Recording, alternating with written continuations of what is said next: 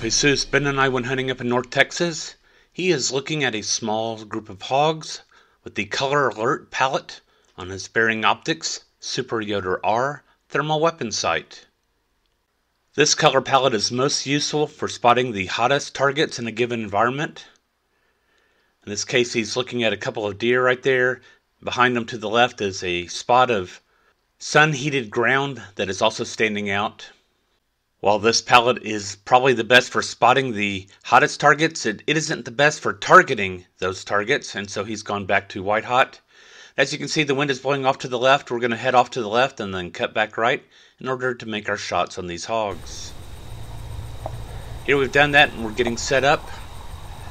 My videos through an IR Hunter MKIII thermal weapon sight, and of course I'm using a Lone Star Armory TX15 multi-purpose carbine enhanced. I've got number 1. And we're both shooting 6.5 Grendel ammunition. Shoot ready. 3, 2, 1. Both of the opening hogs go down in place.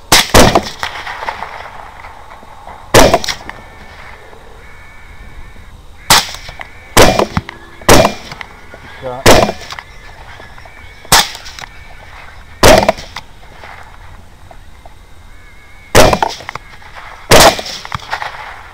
Down. Way to hit him. Safe? Nope.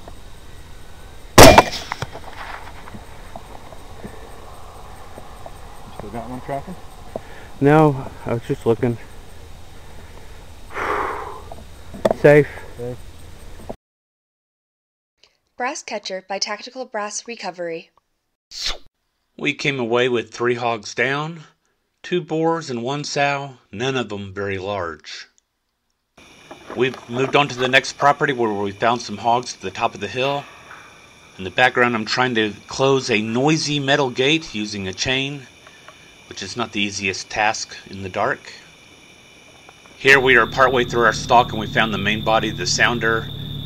At this point a loud diesel truck has come down the road, and watch what the hogs do.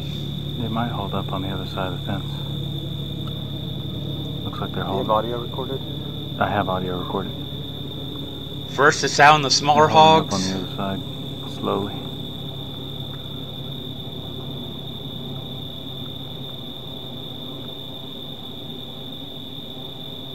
And now the larger hogs are starting to move off to the other side of the fence as well.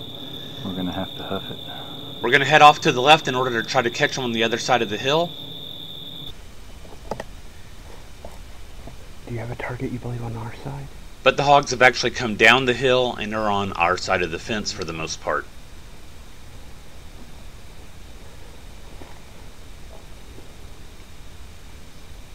That's a boar.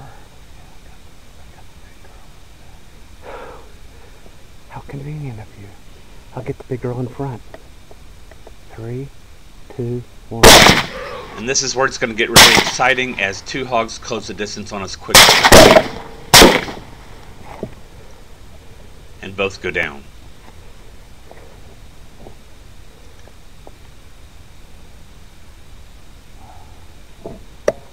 I am unsafe.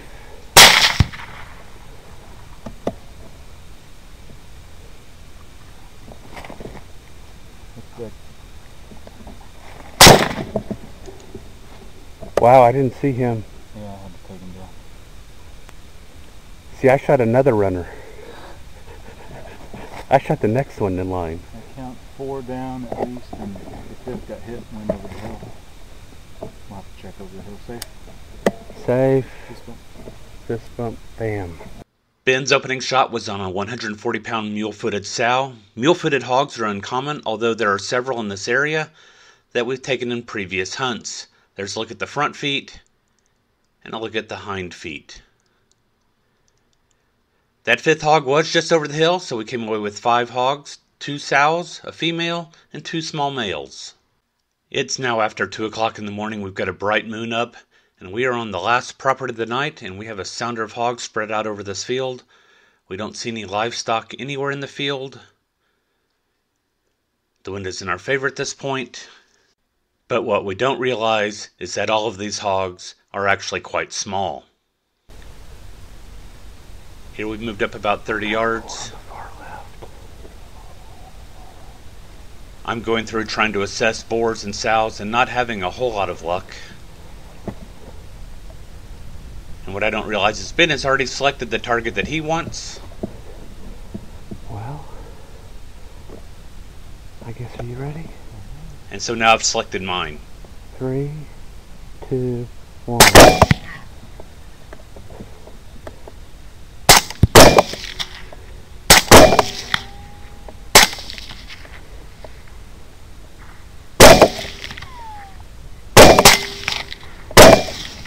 Dang it.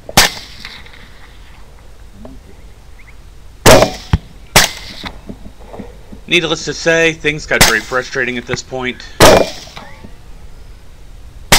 We came away with a total of 4 hogs out of, I think, 6 or 7 hit, including the 95-pound sow, a 70-pound female, a little 30-pound female, and a 90-pound boar.